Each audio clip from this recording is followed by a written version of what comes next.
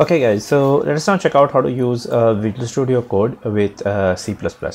I think most of it will hold true for C as well. So I'm just opening a folder which contains some C++ projects. There's a C++ project here which contains a hello.cpp file, right?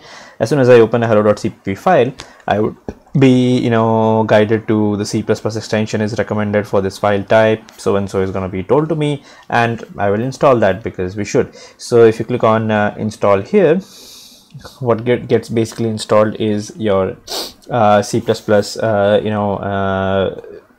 extension for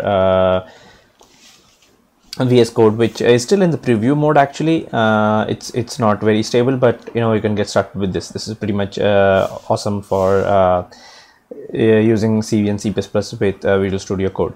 If you search for other C++ extensions, there are a couple of other things. So C++ IntelliSense, which gives you better code autocomplete using C++, and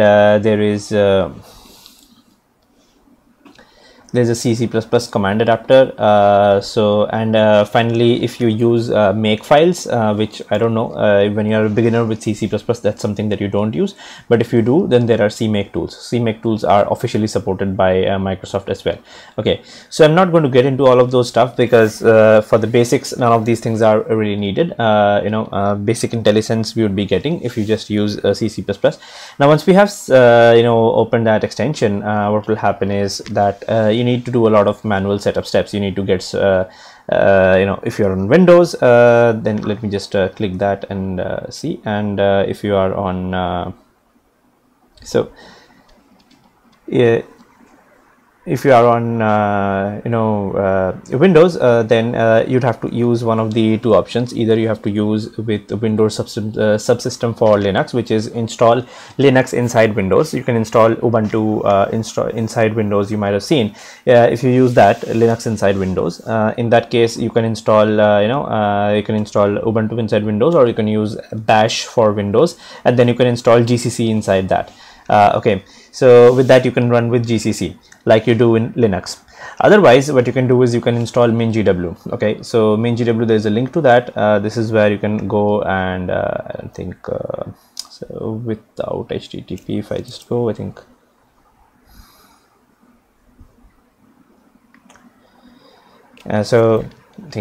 very old site, MingW. You can go and download MingW from here, or I think there are other places. Mingw.org is also there, so I think we can go and install Mingw from there. And I'm not getting into how to download Mingw and get it set up, but the basic stuff is that you should have Mingw working. And for Mac, there is there is an option to install clang, which basically means is that from my command line I should have a way to be able to run this file. Okay, so if I open a new terminal, for example in Mac right now, what I can do is I can run g++ hello.cpp, and that creates an a.out file, and I can run a.out and it works. Okay, so you should be able to work with C++ files on the command line first of all. And if you are able to do it on the command line, if you have I can do it with there are lots of other ways I can do it. In my computer I have g++ is one of the options. The other options is I also have clang. Clang is another LLVM based compiler, which is usually you can use it in Linux or in Mac. So I can use clang with hello.cpp, and that also generates an a.out. Okay, and that also works. Okay, so I can use either one of these two compilers, and in fact I have got G++ version 9 as well. So for a hello world script, it's gonna be all the same with whichever one I'm using, right? It does not really matter which one I'm gonna be using. So but from my command line, I'm able to actually run g++ or GCC for a C file, and that works. That's the first thing that you should check. If you're on Windows, run MingW and see if you're able to execute the program. You can just check compile C++ with MingW, and I think there will be some tutorials on how to compile programs with MingW. So please make sure that you are able to execute things with MingW so that your files are compiling or not. Once that is done, then the rest of the things would automatically start working for you. Okay, so first of all, what you can do is, if you had CodeRunner installed, which I just discussed when we're discussing Python and JavaScript in the last few videos of the series, you can go to CodeRunner, and there is this CodeRunner extension by Yoon Han, and if CodeRunner is installed, then by default C++ files would be able to run. You won't be able to debug them yet. Debugging involves a lot of steps. I'm going to cover them one by one, but if you have the CodeRunner installed, then there is this run button up here, so which you can click, and you will see that it does all these steps.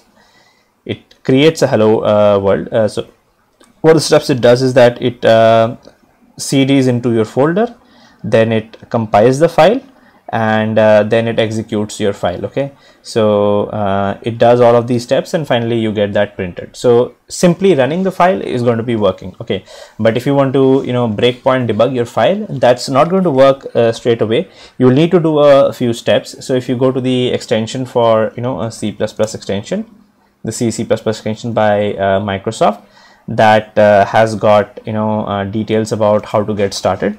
So getting started with the MingW, this is the one which you need to follow for Windows. Sorry, this one.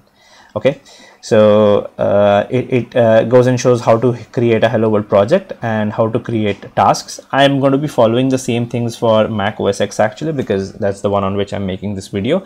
I have to do the same thing. I have to create a Hello World, and then I have to do the task of building hello world.cpp and then debugging hello world.cpp. Okay, so I'll do those in the next video in this series. Step by step I will see how I can build, and I can debug, and I can put breakpoints in my code. Okay, but if you don't want to debug, if you just want to simply run your code, then the CodeRunner extension is perfectly fine. You can just run your code using the play button, and that's it. Okay,